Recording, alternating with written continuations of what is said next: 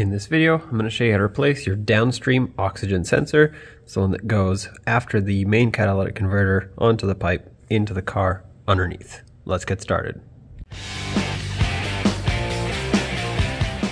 Now from underneath the car, let's remove the O2 sensor off of the exhaust pipe. So you'll need an oxygen sensor socket. You can use a 22mm wrench, but it's most likely going to round it off because these are often very tight and basically stuck on there from years of heat cycles. So I recommend an oxygen sensor socket like this. You can use the tubular kind if that's what you have. Once you get the socket on there fully seated, just pull on it. Okay, it should break free. Sometimes you might have to use a little bit of heat around here to heat up the threads. And once it's broken free, I'm going to use a 22mm wrench to finish getting it off of there.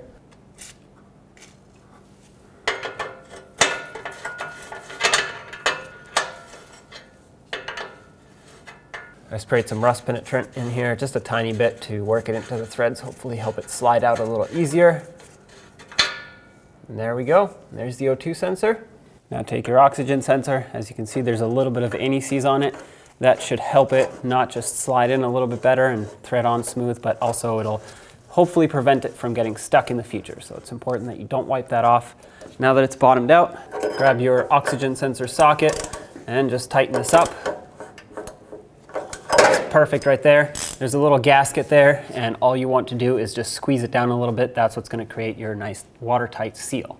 Now let's pop this rubber grommet off so we can put the new sensor through and take the new sensor out. So once this is popped off, let's go inside the vehicle and unplug the connector. We'll have to dig under the carpet for it.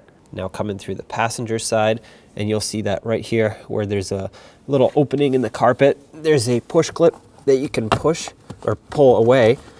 And if you peel it back, that right there is the connector for the oxygen sensor, which is exactly what we need to disconnect. I am, however, going to keep pulling this carpet back because we need to follow the wire all the way down until it goes through the floor. Pull this back. Right there is the sensor. Right there is that grommet that I already popped off. So let's unplug the connector. There's a tab underneath that you have to press down.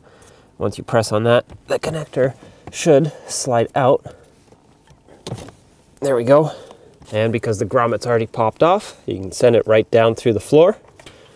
Take the new one, bring it up, and since I'm down here, I'm going to push this rubber gasket through.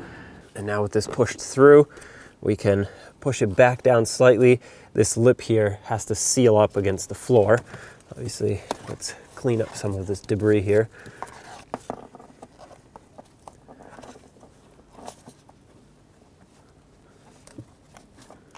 Okay, so that's sealed up. Let's route the wire. Now grab the wire, turn it the right way, clip it in, and now let's put the carpet back. Get this carpet resituated, fold it back into place. Over here, make sure you tuck it all underneath this plastic so it can be secured. And let's put this clip back. That secures the carpet over here. And there you have it. Now just turn the car on and make sure everything runs smoothly. When only the best will do, demand TRQ. The only company that lets you view before you do. TRQ is committed to offering the highest quality aftermarket auto parts that are engineered for peace of mind. Thanks for using and viewing with TRQ.